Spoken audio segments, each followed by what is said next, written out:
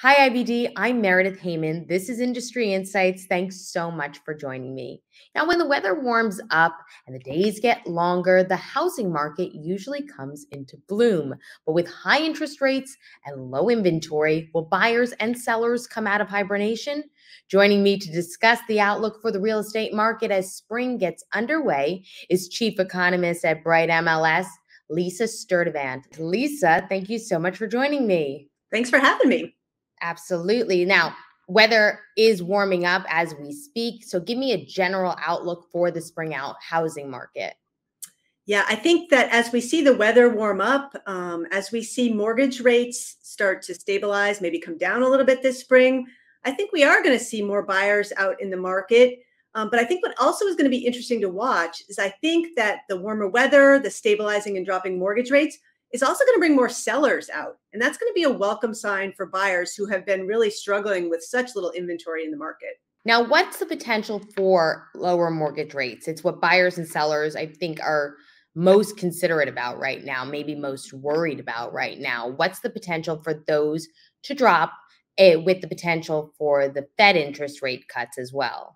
Yeah, it's a whole new environment for mortgage rates, right? We're not going back to the 3% or even 4% rates we had a few years ago. With the latest inflation data and the really strong jobs report, it's looking more and more likely that the Fed's not going to cut rates until probably June.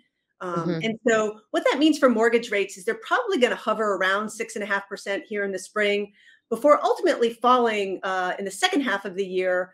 I think the forecast right now that I'm seeing is rates coming down to about 6% by the end of the year. So it's going to be a little bit more favorable in the second half of the year.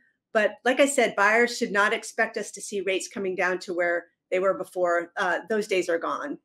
Right. So if it rather than the spring housing market taking off, it may be more along the lines of the summer housing market heating up. I think that's right. We haven't had real seasonality in the housing market in quite some time, mostly because buyers have had to stay in the market a little bit longer because there's been so few homes to choose from. So you keep searching and you make offers and you're competing against other buyers. And so I think we'll have a strong market in the spring. I think that will extend all the way into the summer. And maybe even pick up even more in the fall when rates continue to fall and when more inventory comes online. You may see me shaking my head a lot right now with this, Lisa. You're preaching to the choir. I'm in the house hunting game. And yeah, low inventory is the name of it, unfortunately. But when it comes to prices, what can buyers and sellers expect to see? Let's stick with looking into the spring. Yeah, and I'm afraid I don't have great news for you on the price front either. We've seen that inventory has remained so low, and that's been the primary reason why home prices have been rising as fast as they have. What I will say as we head into the spring market here, I do expect that in most markets across the country, home prices will still be on the rise, but they'll be rising much more slowly than they have over the last couple of years. On top of that, we're seeing that more and more sellers are offering concessions to buyers, whether in the form of closing cost assistance, help with repairs. Those sorts of offers that really weren't on the table during the pandemic are becoming more common. So buyers will have a little bit more leverage in the market, but prices are still going to be rising in most markets that folks are looking in. So let's talk about a few additional housing market influencers. When it comes to buyers buying, they may be looking to more new construction because of some of those incentives. Talk to me about those. Yeah, new construction is really forming an outsized share of the housing market. Typically, new construction accounts for about 10% of the inventory in the market. And right now, it's about a third of the homes available for sale. And as you point out, builders are able to offer concessions. We're seeing builders who are offering to buy down points on mortgage rates, which can be a big deal to a buyer who might be able to get a 5.5% rate instead of a 7% rate if they go with new construction.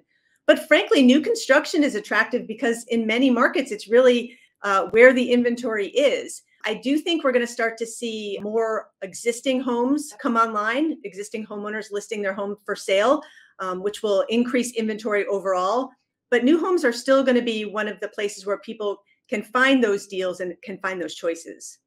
Sure, sure. What about renting prices? Those are also on an upswing, unfortunately. So those potential would-be renters might turn into would-be buyers, right?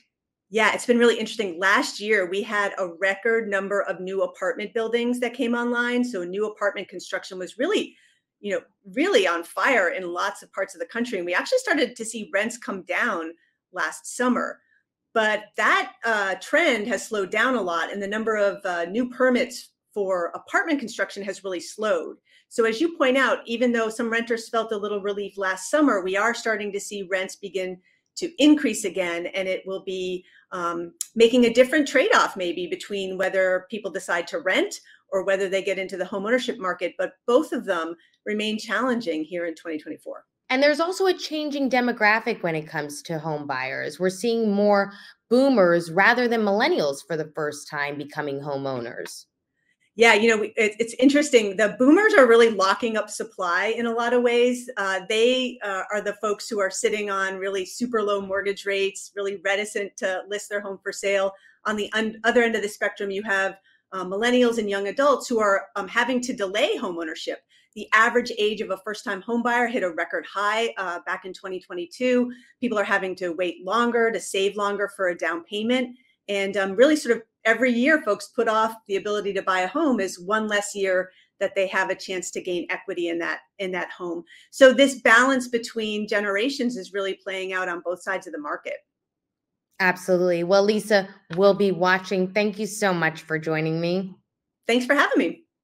This is Industry Insights. I'm Meredith Heyman. We'll see you next time.